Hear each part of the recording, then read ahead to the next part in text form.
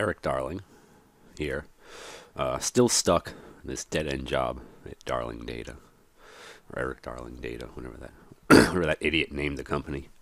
And I think, was it a week ago? Maybe it was a week ago. It could very well have been a week ago. I recorded a video showing a race between a store procedure that uses a temp table and a store procedure that uses a table variable under very high concurrency, and found interestingly that the much maligned table variable did indeed cross the finish line much faster, full 30 seconds faster. But of course, table variables do have a lot of downsides, and I covered them in that video. But there's stuff about them that can be unattractive at times.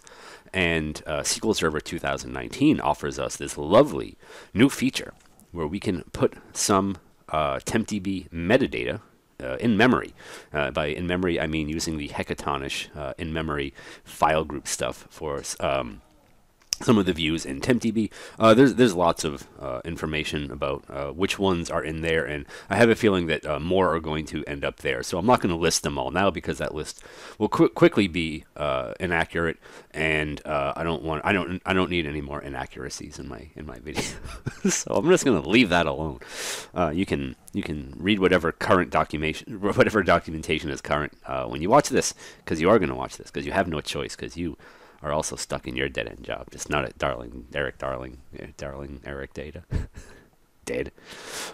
So just to recap a little bit what we do here, we have our first store procedure up here that uses a temp table. We create a temp table, we insert some stuff into the temp table, and then that's it. We just create it, dump it in. That's all. And then one down here where we declare a table variable and insert into the table variable, and then that's it. That's all we do. It's the end of the road. To wrap those up nice and neat and make calling them from an outside application easier, I have this store procedure that wraps both of them up and gets us a number to pass into them, and then executes one or the other based on whatever we pass in here. So if we do that, we do that. If we do that, we do that. Good. So what I have SQL Server 2019 is, of course, this lovely new setting. tempdb metadata memory optimized. Our value in use is 1. That means it's been enabled. And now let's see how things turn out this time around. This time, though, I want to run the table variable test first, because I want to see if we can do any better. So remember last time, this finished in about 8 seconds. So let's see if the in-memory stuff helps the table variable. So I'm going to hit that. I'm going to go over to this window when SP who is active and just kind of watch stuff go through. And the wait info column is still going to be remarkably empty. And ooh, we are done. Ooh la la, how long did that take? That took 7.599. So I don't know, what is that, a 400 millisecond or so difference? I don't know. I don't think that was very helpful. So it looks like table variables are still fast, but the new feature doesn't really help them spin any faster. Now let's go back and let's test temp tables, because remember last time temp tables took about 38 seconds, nearly 40 seconds to run.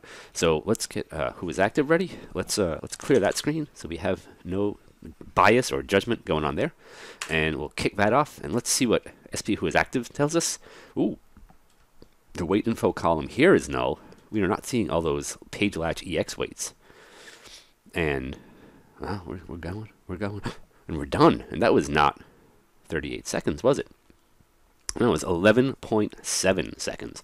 So pretty cool that under real high concurrency, we can get much better temp table performance from SQL Server 2019 with our fancy in-memory tempdb metadata feature. So that's nice. I like that. I enjoy that, and I look forward to being able to use temp tables all willy-nilly as soon as everyone just goes ahead and upgrades to 2019, or all your problems are solved, and you probably won't even need me anymore. I can go pursue my dreams of getting out of this dead-end job, and I don't know, maybe I'll open a bar on the beach in Bora Bora. I'm gonna look into that.